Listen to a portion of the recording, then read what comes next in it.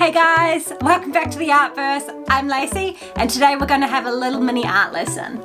In today's video, we're going to be going over some colour theory. So we're going to be looking into primary, secondary and tertiary colours.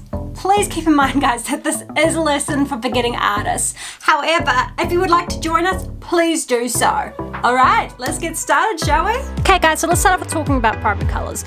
So the primary colours are red, blue and yellow. So in traditional colour theory, when you're using paints and pigments, primary colours are the three pigmental colours or hues that cannot be mixed or formed by any other combination of colours.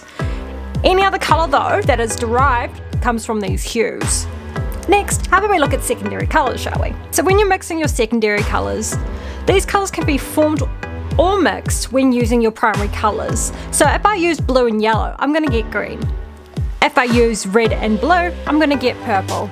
And lastly, if I use yellow and red, I'm going to get orange. Okay guys, so let's look at tertiary colours now. These colours are yellow orange, red orange, blue purple, blue green and yellow green.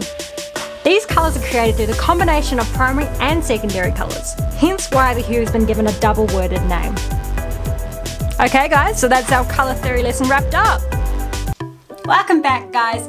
Hopefully you've learned a little bit from this video and a little bit about colour theory and the difference between primary, secondary and tertiary colours. If you enjoyed that video or found it helpful in any way guys, please click that like button, don't forget to subscribe and also turn on the notifications button so you can see more from me.